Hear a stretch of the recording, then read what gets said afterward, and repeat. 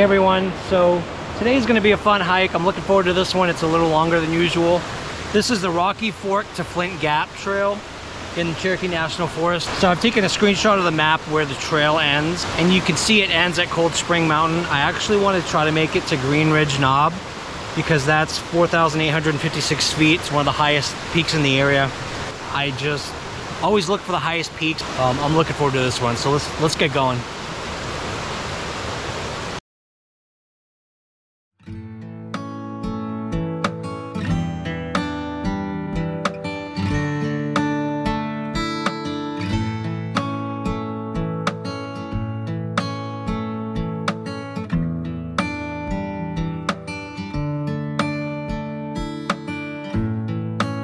So just keep in mind if you come up here, I park below. There's a parking area at the trailhead. The map doesn't show our whole trail. It's a really nice trail so far. I just got started, but it's beautiful.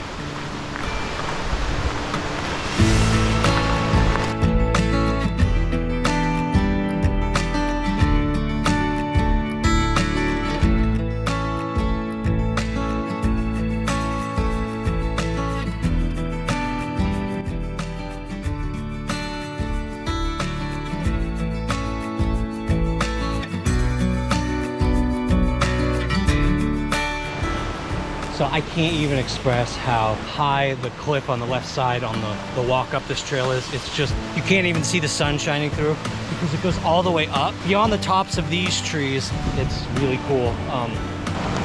Lots of greenery. This is pretty. Look at this. What a spot.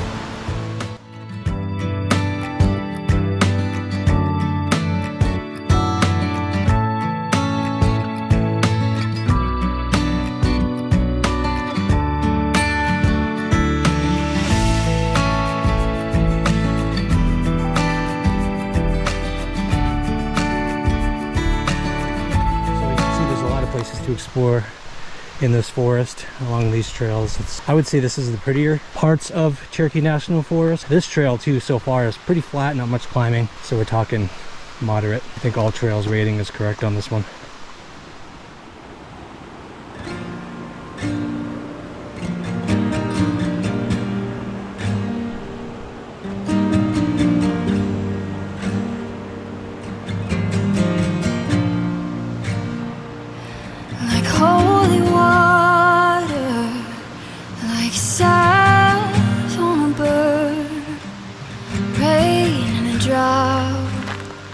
It's all over now.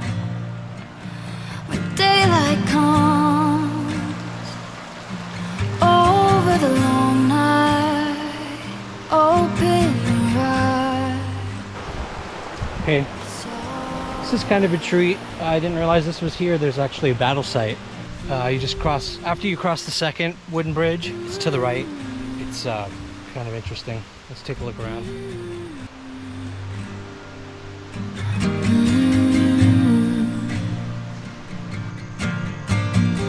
Been holding my breath for a moment to breathe. Let that new day come wash over me.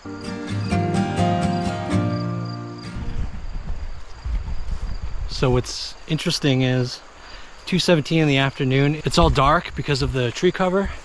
Then you have this little open field and I can hear crickets, which is, I'm not used to hearing crickets this time of day, so it just gives it a little more of a interesting, peaceful feeling.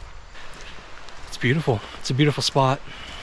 The other side of the battleground connects to the same trail, so I'll do a quick map check here so you can see how far we've gone and how much further we have to go to get to the first mountain. We're about a quarter of the way to the end of this trail. Then I'm going to take a right and head over to Cold Spring Mountain. So let's keep on going, try to make some time and get to the first mountain. Keep on going to the second mountain.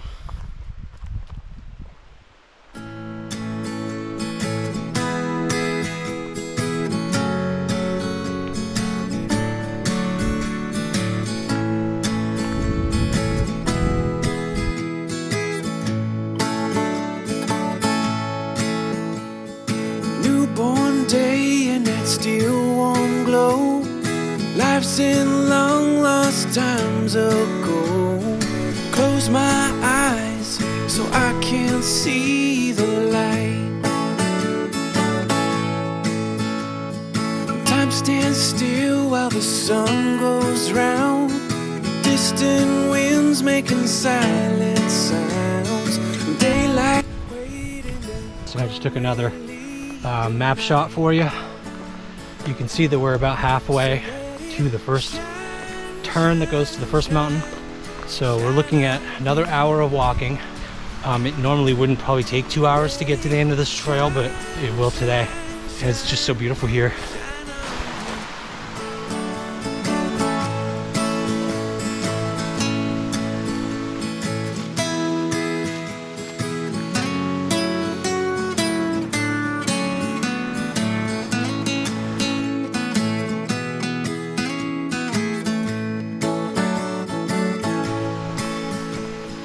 Nothing left where the footprints stand.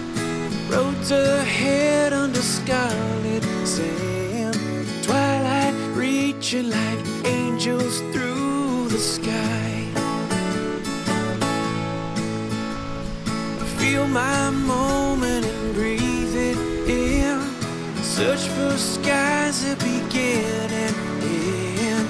Close my eyes. I don't know if you can see it, but halfway up the cliff, there's a little waterfall, actually. So it comes down over there, breaks in between underneath those fallen trees, and you can see down there, it kind of comes, meanders down through, and then it joins the main stream right down there. It's just, that is stunning. But I rarely see cascades that high. That isn't a tourist trap and a bunch of people around. It's kind of a rare treat, you know, to enjoy something like that on your own. That is so pretty.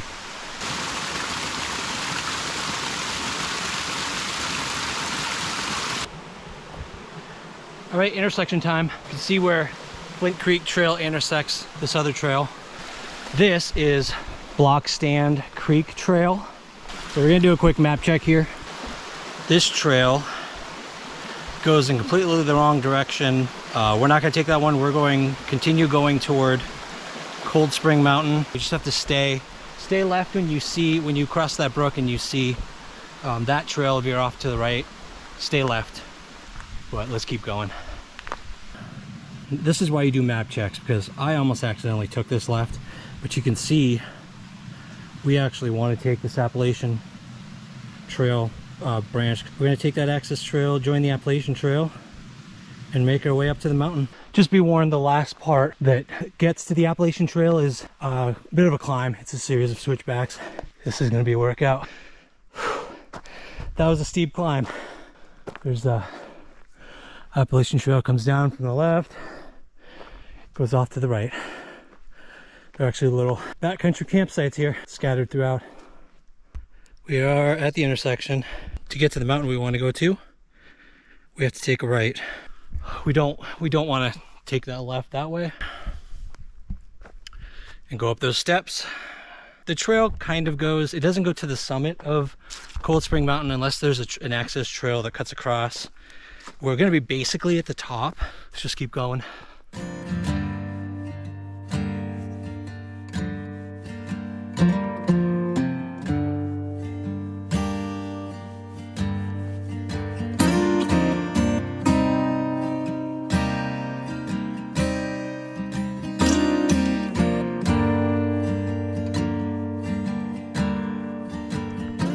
So you know what?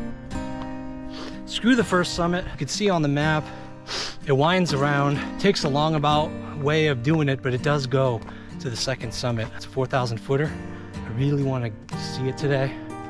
So I'm just going to keep on going, and we'll get to the second summit and see those views. I bet they're even better. So let's go.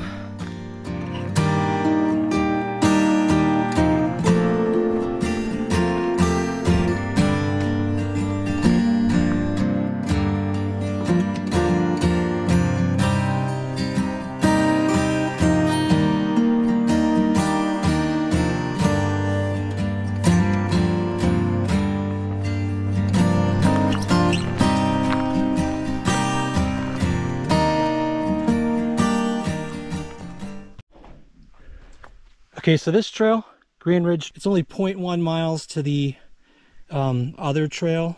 This is the intersection we were looking for, so we're gonna take this left. It's not that far to the mountain. Let's go. Not frequently traveled. Follow the yellow blazes. Watch out for snakes. Nobody comes on this trail. I just came up from this way. There's no marking. When I come back down through, I'm gonna have to remember when I see this road here to look in the woods down there for the yellow blaze, but if it's dark, that's not easy. So I got to remember to cross this road, go straight through, because we're going right up here. So you ever have those moments when you're like, am I doing the right thing right now? I'm having one of those moments. This is a rarely traveled trail. It's a steep climb. I mean, it's going up the mountain, so I know there's going to be a summit at some point, but I'm seeing lots of foliage. So if I get to the top and there isn't a view, I'll be really disappointed. I'm hitting spider webs. No one comes up here. Will it be worth it? I don't know. I'm doing a map check right now. I missed whatever left turn supposedly goes off. Just back there. I didn't see any trail. We're in a network of like hunting trails. Really want to see the top of this mountain. Foliage or not, view or not. I just want to say that I made it. So let's just hope there's a nice view. More bear scat. Oh well. Hey bear. Let's keep on going. So you can see we're just walking along the summit. I don't think there's going to be any kind of rock or outlook. Maybe up ahead. I see it. Looks like it stops right here. It might be that there used to be a beautiful view up here right at this opening. I am sure of it. I'll try to see if I can get you over the foliage so you can see the view. This is it. I'm gonna raise you up and let's see if we can get a view here.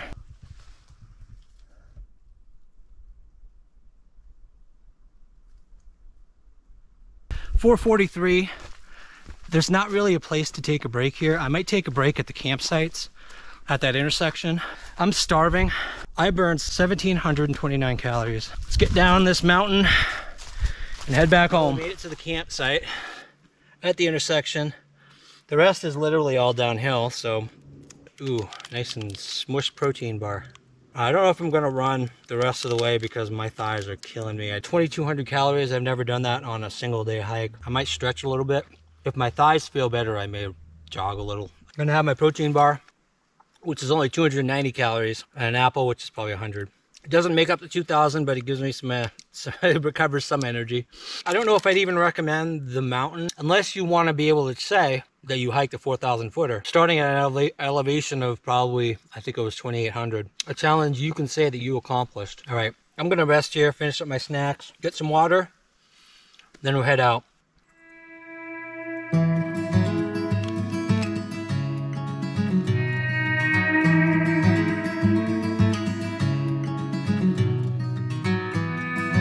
When the sun is rising, your shadows fall behind. When all the weight you carry is weighing on your mind, I'll be there to show you all the things you're missing, and everything we go through. All right, break's over. It's now 5:41. That's Appalachian Trail we just came from. It keeps going in that direction. We're gonna take this left, which is marked, believe it or not, by nothing more than an orange ribbon. So let's get back to the car as fast as we can and head home.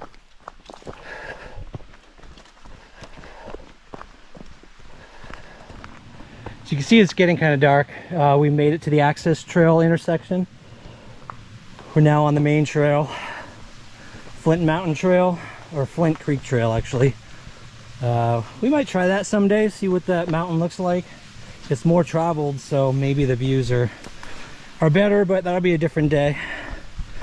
Take a left, head down.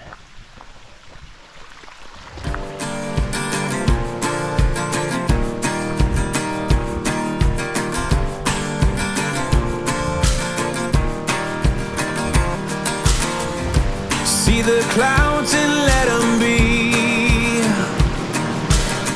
Keep every story of your days a mystery. Hear the songs in the breeze. Sing out your wins and trials like a melody. Ride the storms with your head held high. We only breathe till the day we die. I would highly recommend just going to even a park or a place that's maybe half a mile walk to a stream. Go around 5, 6 o'clock and just sit by the water.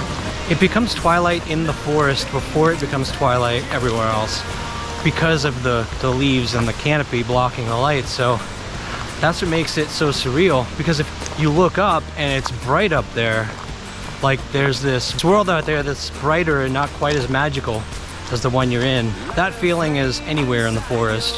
When you really let yourself become engulfed by nature again, it brings back your self-awareness, brings back your excitement and your energy and just your connection with Earth rather than your connection to the world.